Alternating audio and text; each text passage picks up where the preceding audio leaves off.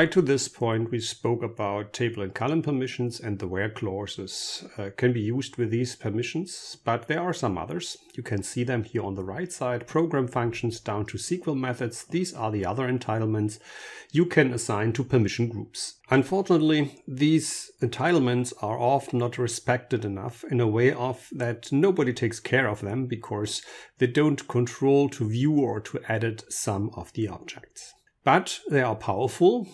The reason for is that they control things like what you can do with an object, or for example, what you can see in front end, or which type of API method could be used or not. Last but not least, and this is the program function part, they control, I like to say, a little bit dangerous parts of the identity manager, for example, like the feature to delete processes out of the job queue info, which is from my perspective something normally not an admin should be able to do.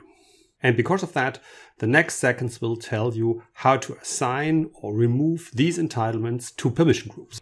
Let's start with dialog parts. We are in the manager, and here in the manager you can see on the left hand side the navigation. There is an employee button, for example, and if I step up, then there is a node for employees, and you can sort your employees per name, and all of these nodes are something you can have permissions for. That means you can assign these dialog items to permission groups.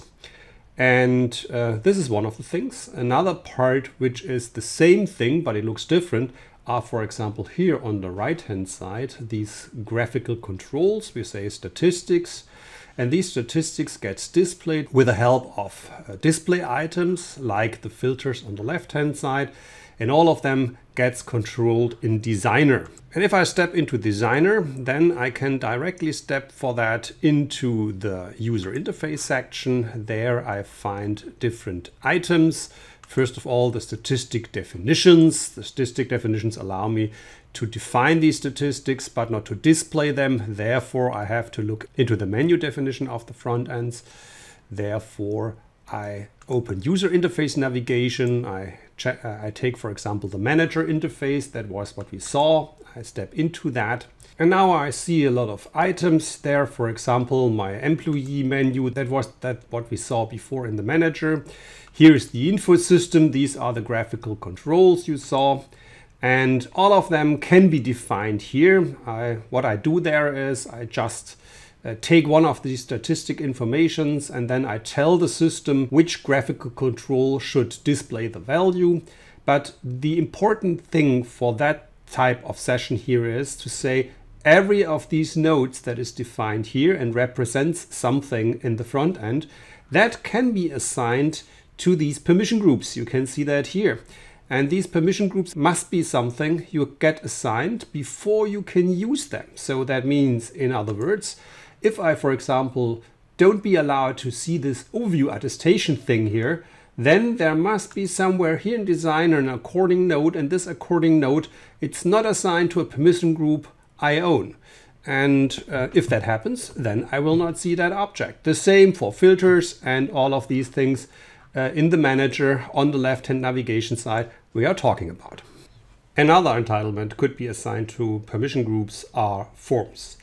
And a typical form, it's, for example, a report. You can see that here on the screen. It's the manager. I selected the person and was just generating the report overview with business rules and user accounts. You can see it on the right side. It's not that interesting this time what it's in the report. It's more that the report is displayed. And the report is displayed because the report is permitted. That means this report is assigned to a specific person or to a specific dialog situation so that I'm allowed to see the report. The whole thing happens in Designer. If I step into Designer, you can see here on the left side all my forms. And if I scroll a little bit down, there is somewhere reports. Here it is, vi_reports. If I select them, I can see a bunch of reports, and I can select one of these, for example, the person master data or some other reports, whatever I like to.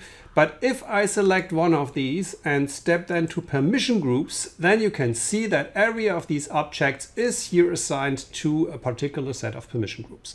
And this is the way how you can permit people to see forms or reports. Pretty similar to that is if I select a person object in Manager, for example, here the task section. Not all of them, but a lot of these tasks are defined somewhere in Designer, and to see them and to use them is something I have to be permitted for. If I like to configure these permissions, I have to step in Designer. And once I'm in Designer, I can step to the User Interface section. And in the User Interface section, there's the Task Definitions filter, and there are the tasks. And if I select one of these tasks, for example, then I can configure them. But what I can as well do is I can assign them to permission groups. Let me show you that. I click on tasks here, I select one of the tasks there, and then I can step to permission groups, and here's the permission group assignment. With that, I can add all existing tasks here in that list to specific permission groups. Sometimes you need a specific type of SQL just to define subset of data or some other stuff. And these predefined SQL thing, that is stored in Designer as well. You can see it here in the base data section. In the base data section, there's a tab for predefined SQL, and here you will find a lot of predefined SQL. Very often you will find that, for example, in the web portal, where a specific subset of data is just joined together and precompiled. Here it is. And if you do something like that, then it could be a good idea to add this to permissions. And to do that, you select the permission groups from the list like before. A last entitlement type that you can just assign to a permission group is a feature. And these features are program functions in Identity Manager. That means a specific functionality of the tool that could be permitted or not. Let me give you the most famous example that exists in Identity Manager, I think, and this is in JobQueue.info. We are in JobQueue.info, you see a number of processes there, and I want to get rid of a process. For example, I want to delete that one. By pressing Ctrl-D, I get that message box that tells me I can delete that now, and with a click of yes, I can get rid of this complete process. To be honest, this is one of the most worst things you can do in the Identity Manager, especially because if you delete processes, there will be something not happen in target systems, and that is typically not what you mean or what you need. Nevertheless, that feature could be important, for example, in a demo environment, to clean up your job queue, or in a productive environment, for example, to remove a specific process that could never come through because it was misconfigured or something was going wrong. On the other hand side, because it is that type of dangerous, it is important that people are not using that feature, or let me say it that way, that we have only a very limited number of people who are able to do such administrative tasks. And with that, it makes sense to take this task and to permit to use it, and therefore exists in Designer in the section of permissions, with the help of the filter program functions, a list of different features. For example, the job queue delete is one of them. Here it is. And as you easily can see, even there, it is possible to assign these features here to a specific permission group. There are some others as well. Pretty interesting here is the description that helps you normally to understand what exactly it's meant with the term in the first row.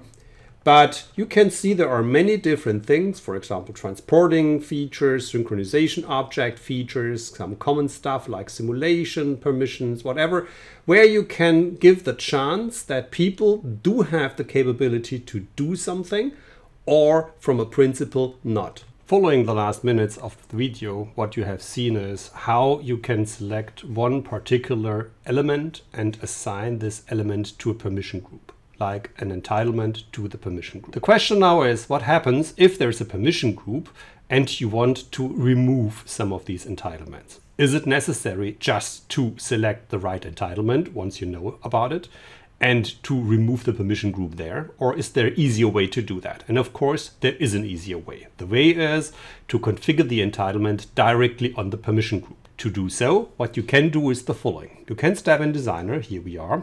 You can as well select the permission section and the permission groups you want to configure, here we are. And you get here in the middle a list of permission groups.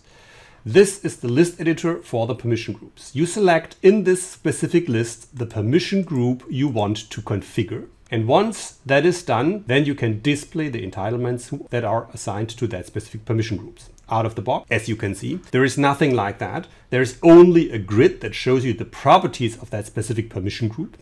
But if you like to, you can see all the assigned permission groups in an overview, of course, but you can do it here as well. And therefore you have to step to the view menu. And every time if there's a grid and there's a list where you can select things, it could be a good idea to step into view, and that is select table relations. And that is what we select here. Here are the table relations. As you can see, there are many of them and all of them are unchecked. There are table relations, for example, to tasks, to program functions, to forms, to menu items, and so on. Just to see all of them, we have just to set checkboxes into all of these different things here. And if I select all of them and add them here to my element, I get here a huge number of tabs that gets a little bit crowded from my perspective, but all of them are representing something I can assign or remove from my specific permission group. Please remember, I'm only able to change assignments for my custom groups, because the out-of-the-box ones are, like always, write protected. But if I select, for example, here my user interface and display rights, I can have a look, for example, which tasks are assigned to that specific group, no tasks, or which interface forms, and so on. And here I can remove them if I like to. This is typically the way to get rid of some entitlements just assigned to these permission groups. And of course, if I like to, I can as well add some, but then I have exactly to know which of them I want to add.